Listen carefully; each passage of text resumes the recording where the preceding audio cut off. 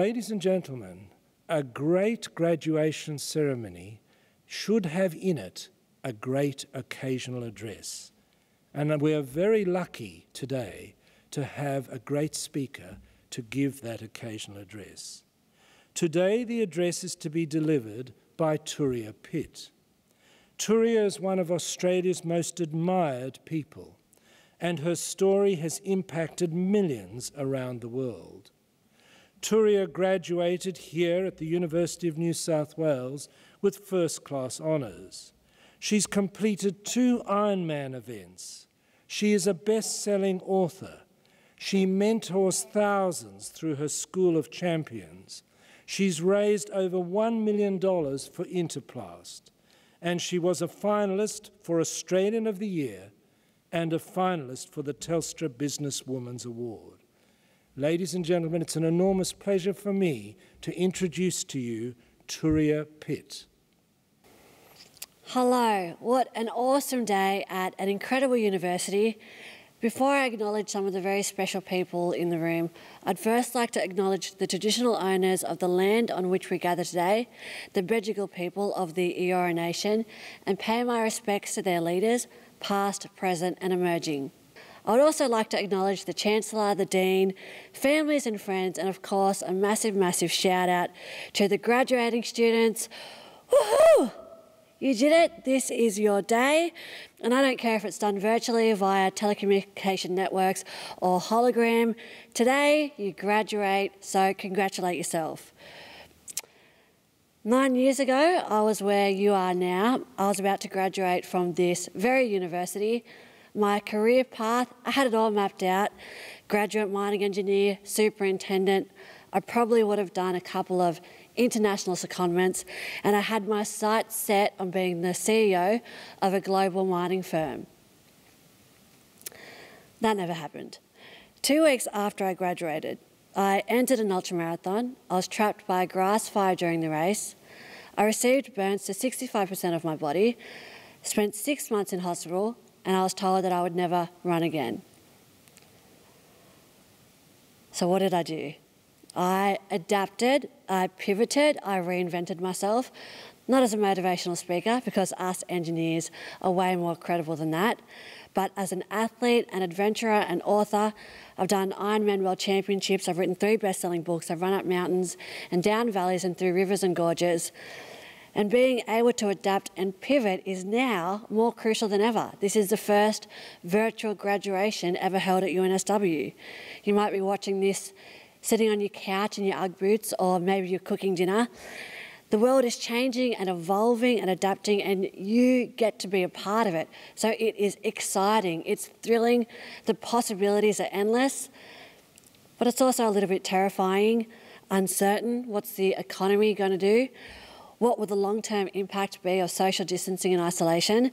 Will your job be secure 3 years from now? I haven't experienced what you're going through. I didn't graduate during a global pandemic, but I do know a little bit about going through the hard times, overcoming adversity and beating the odds. And throughout this whole journey I've been on, from being faced with a wall of flame in the Kimberleys, through to my recovery in hospital, and everything else I've achieved since, I've learnt something simple. Change your focus. Your attention, your energy, it's limited, it's finite. And it's like a torch, so whatever you shine it on is what you'll see. When you focus on all of the things that could go wrong, when you focus on what's missing in your life, when you focus in on your flaws and in on your fears, when you listen to that little voice inside your head telling you that you're too young, you're not smart enough, you don't have the experience, that's all you'll get, that's all you'll see.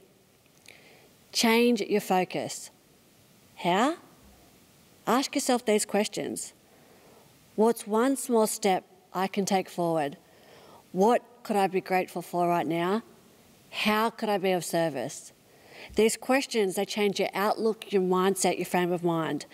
They get you moving in a direction that is bigger and better and brighter than your fear.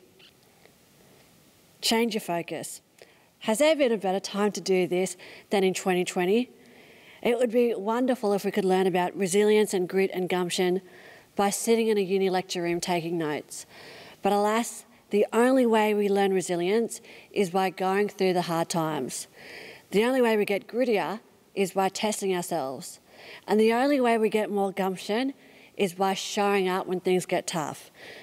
And what we're living through right now, it will strengthen us, it will fortify us. It could just be the making of all of us. And you, all of you, are graduating today from the best university in Australia. That's why the world needs you. We need your smarts, we need your problem-solving abilities, we need your dedication to finding the solutions, and we need your gifts, whatever they are. Maybe you're a fast learner, maybe you're patient, kind, optimistic, articulate, tenacious. Whatever your gift is, the world needs it now more than ever.